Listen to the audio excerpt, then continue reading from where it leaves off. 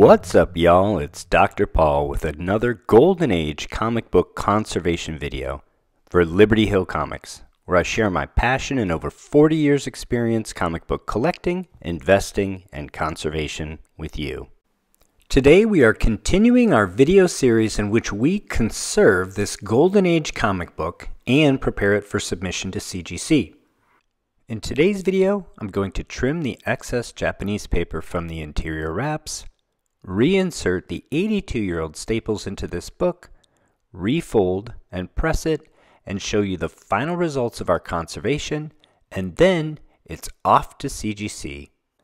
Our conservation candidate is a copy of Flash Comics number 20 from August 1941, which means it's an early pre-war issue from the first period of the Golden Age of comic books. It includes stories for 3 members of the Justice Society of America: Flash, Hawkman, and Johnny Thunder, and has a total of 68 pages.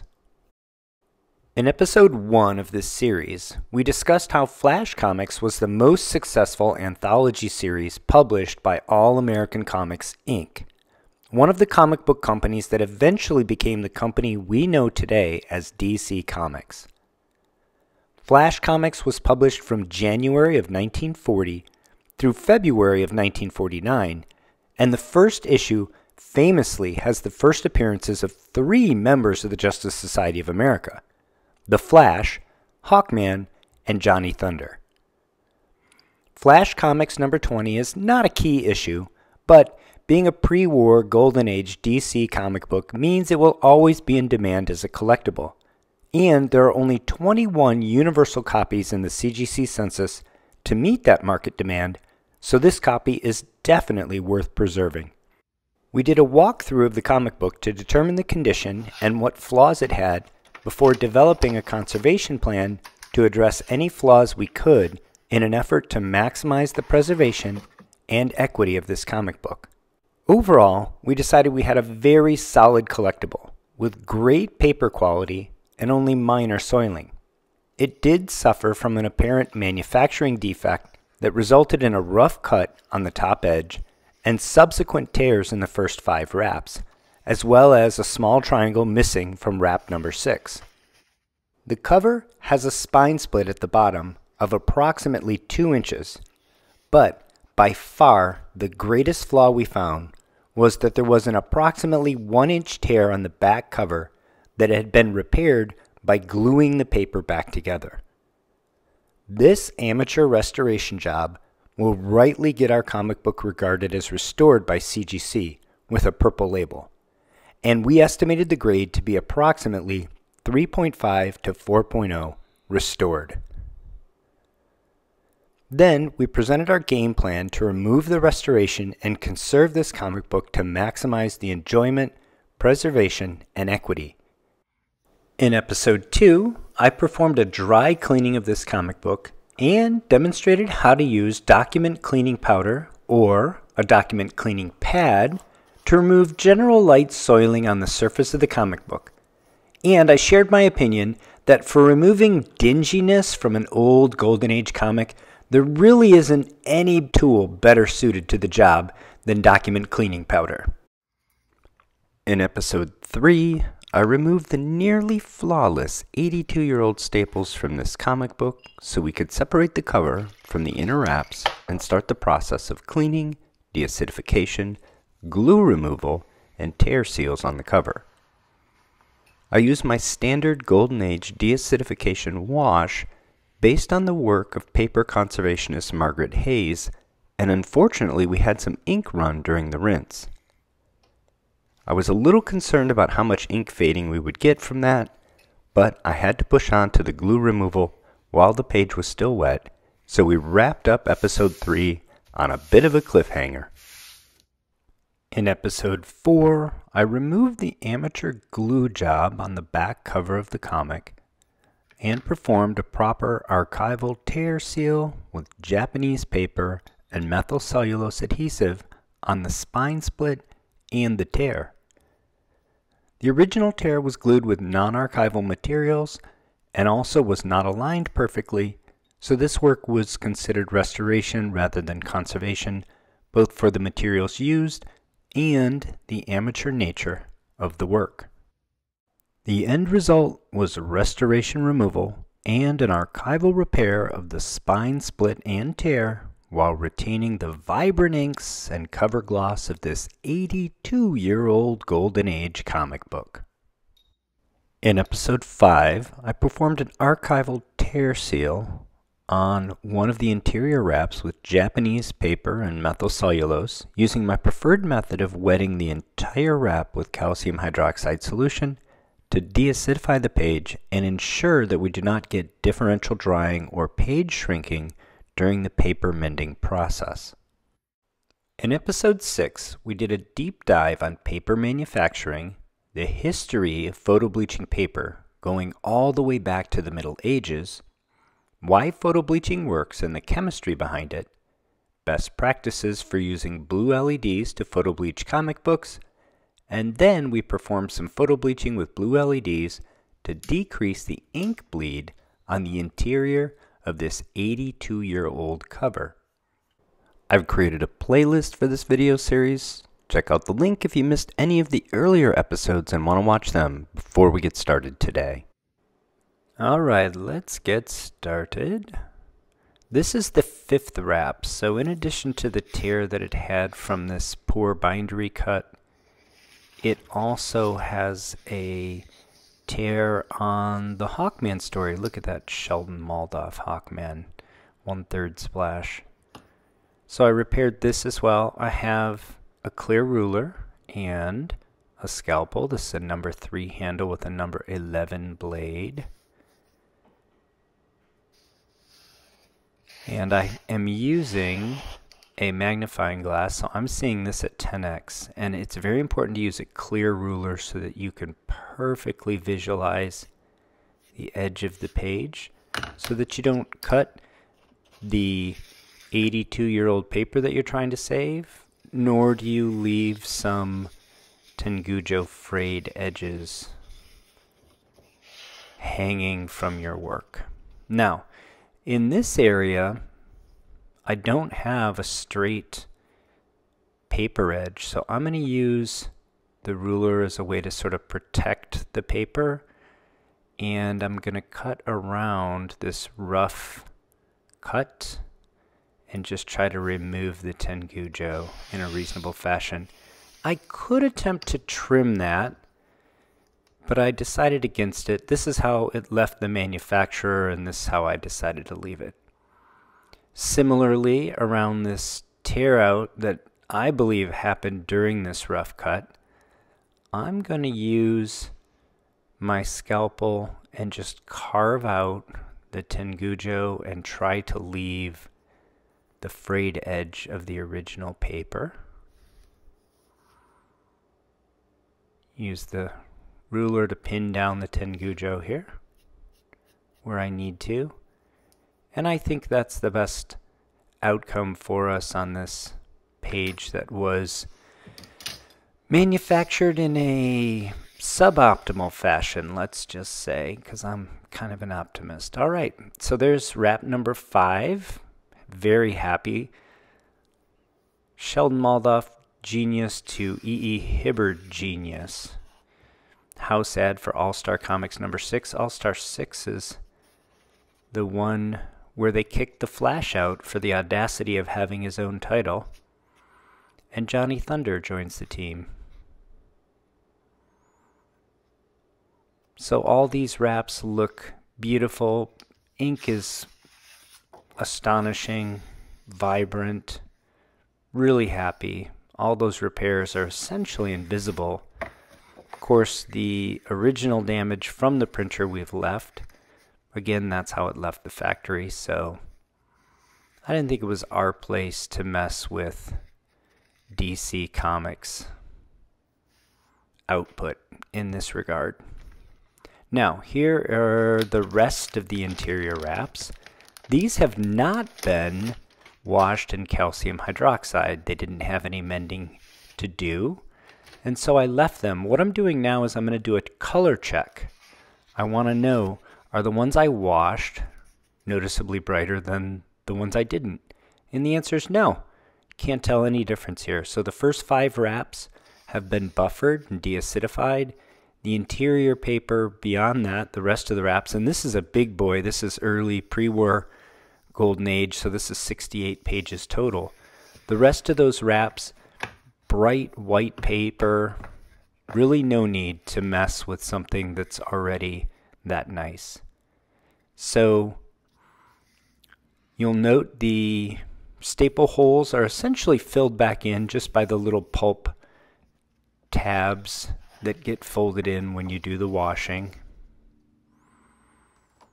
Staple punctures don't remove paper after all, they just push it out of the way, and when you wash it and press it, that paper tends to settle back into that hole. So the wraps are now reunited, and I think these wraps have a nice crease to them already, and if I use the rest of the interior wraps as a template, I think I can just wrap them around and refold this book without doing anything at all fancy. I'm just going to put a little gentle pressure on the spine here. And I don't happen to have a bone folder, but I think I can use my ruler to good effect here. So I'm going to fix with my right hand where I think that the paper ought to be, and then press down on the spine with my left hand. And I think, like I said, a ruler will give nice even pressure to help with this refold. And a bone folder would also do the trick here. I think in this instance the ruler might even be superior because it can push on the entire spine at the same time. And I'm just going to do this until I'm satisfied that those first 5 wraps are aligned with the rest of the wraps and are folded where I want them to be folded. And I don't mind that I'm going back and forth multiple times here. What could be better than going back and forth between this full splash page by E.E. Hibbard and this beautiful cover to All-Star Comics number 6 by the same artist? So when I'm satisfied that everything is reasonably folded here and aligned, then it'll be time to retrieve the cover. The cover is creased fairly well. In the original fold, did not have a severe spine roll. Those of you that saw the last video know that I humidified it multiple times, and it seems to just want to flop right back to the same fold, so I don't expect a fight from the cover either. In fact, you see that it just drops right into place where we'd like it to. So I think it is time to start working on reinsertion of the staples, but I can't help flipping through the book one last time just to admire how beautiful this paper and these inks are. Gotta love these pre-war DC anthologies. Really top notch. And I couldn't be more pleased with how beautiful this book is looking so far, so let's get it together. Now we have a bit of a head start in that we haven't messed with the interior 11 wraps. So what I'm going to do is just reinforce the staple holes. I'm going to push this pin in the same direction that the staple originally pierced the paper. And I'm just going to make sure that all of these wraps are still perfectly aligned, which they tend to stay well aligned when you don't mess with them. But I'm just going to reinforce that here. Having done that, then we can move on to reuniting those 11 wraps with these 6 wraps, 5 interior plus the cover. And the first thing I'll attempt is just see if I can't align all of the wraps and pierce them with the pin. This is very gentle work. I'm going to see if the pin will slide in with almost no resistance. And if I feel that I need to pierce any paper fibers, I'm going to back off. So I'm not sure if it's not quite aligned properly or if it's just the fact that that pulp filled in on these first 5 wraps in the cover.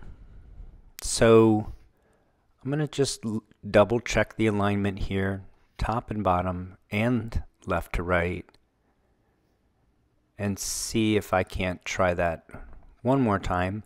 Again, very gently. If it slides in with almost no resistance, I'm good to go. If it offers any resistance at all, I'm not going to force it. We'll find another way. The pin didn't really want to slide in there, so what I'm going to do is remove these top 6 wraps, again 5 interior plus the cover. I'm going to make sure that they're perfectly aligned, and I'm going to try the same trick, but I'm just going to gently see if the pin doesn't want to just slide through with no resistance. Turns out that works just fine. Sometimes each page just gives a teeny tiny bit of resistance, but 6 of them stacked up is enough that you just don't want to pierce it because you're not getting the right feedback. The pin isn't wanting to just go in. But now that I've reunited them and preconditioned the first 6 wraps with the pin, slid right in. So I'm going to leave that pin in place. I've now have a second pin. I'm going to align everything again because with only one pin in place, you still have several degrees of freedom. And we'll try this again. And that also just slid right in. So as I said, we did have a bit of a head start, but this is going swimmingly so far. Of course, I guess I didn't orient this conversation, but we're doing this task to make insertion of the staples easy. Here we can see our staple holes quite clearly on the cover. And again, the barest of pressure, pin slides right in, almost no resistance at all. Lovely. I had to use a needle. I ran out of pins for the 4th one. I'm going to retrieve the staples where they have been stored on a piece of painter's tape, listed top and bottom, with the orientation of top and bottom preserved, so that we can put the staples right back exactly where we found them. Now I have the staple, and I'm going to grasp it with a pair of forceps, and just make sure that the ends of the staple arms are the exact distance apart as my needles to make reinsertion of the staple a dreamy job.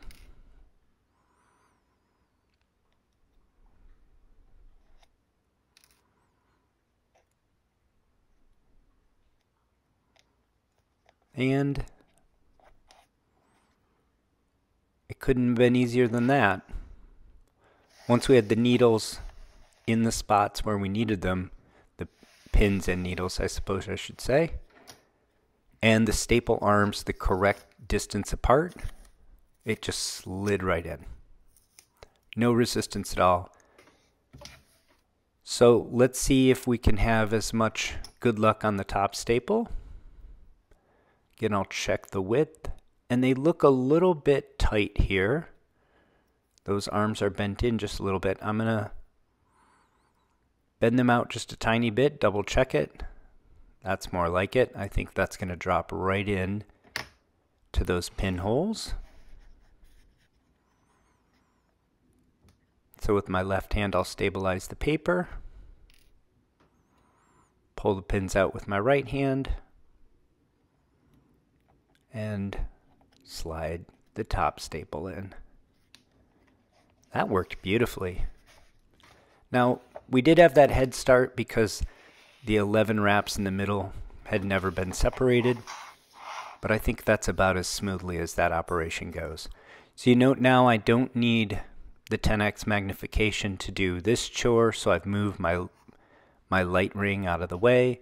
I'm going to use two tools here. I have a block of Delrin with a little hole drilled in it that I use to stabilize the paper. I'm going to stabilize the bottom staple, make sure the upper staple is perfectly vertical, the arms, and then just bend that arm into place with my fingernail, and I guide it right into any witness marks that already might be there. When I bend the other arm down, I want to stabilize the paper everywhere, so you see me straddling both the top and the bottom staple here with tools to stabilize them. I'm getting those pins out of my workspace.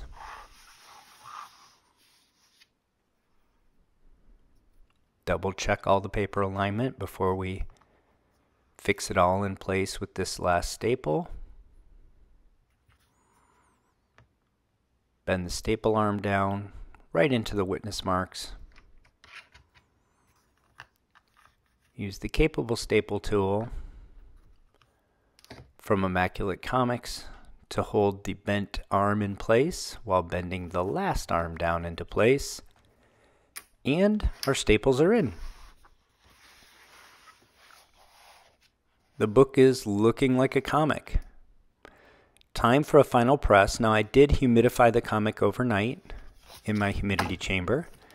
My 1/8 inch aluminum plate is on my work mat. I have 2 magazine backer boards plus a sheet of 100-pound cardstock. Here's my comic. I have a buffer for the centerfold that is a magazine backer board with cutouts for the staples. I'm just going to stack the comic on my buffer stack,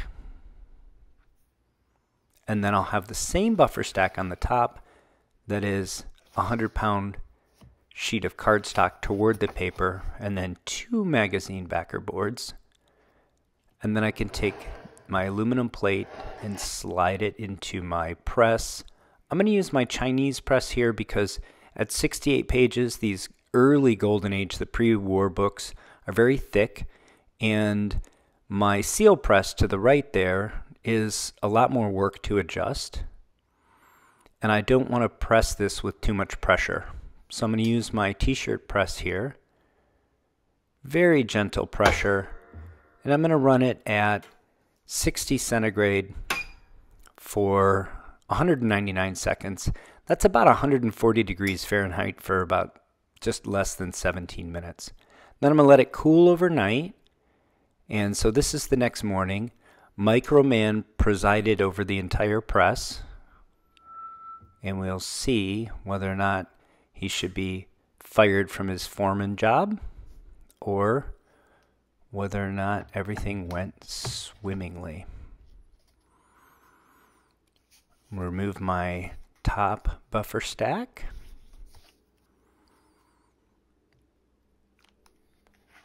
Comic looks beautiful. Let's get this aluminum plate out of the way so we can put it right down on our work mat. This is one of those comics that it doesn't present here dramatically differently from when we first received it, but the fact is when we received it, it was a restored comic because it had the glue on it, and it would have gotten a purple label from CGC when we send it off for grading. Now it should receive a conserved label that's blue with the gray. It's got this beautiful cover gloss, beautiful paper. Paper quality is amazing. And I think we did a great job on this one. I'm really pleased with the outcome. Again, we started off with something that would have gotten us a purple label.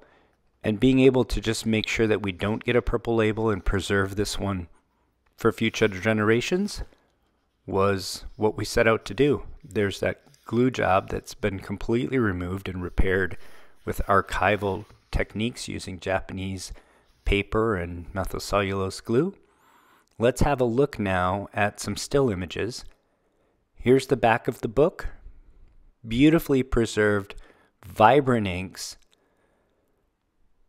Readable, supple, solid, not falling apart. Wonderful pre-war book. Here's the front cover, and look how beautiful this Golden Age comic book is. I couldn't be more pleased with how this restoration, removal, and conservation project turned out. Now it's off to CGC.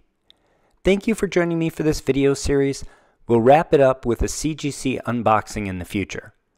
Most of the materials I used in this project are available from Amazon. There's a link in the description to my Amazon influencer page, as well as individual links for the items if you need any of these materials for your own conservation projects. If you enjoyed this video, please hit the like button, subscribe to the channel, and hit the bell icon to be notified of our next upload. And be sure to check out the Comic Book Conservation Show, which airs live Sunday evenings at 8:35 Eastern, right here on Liberty Hill Comics. Until next time, take care of one another.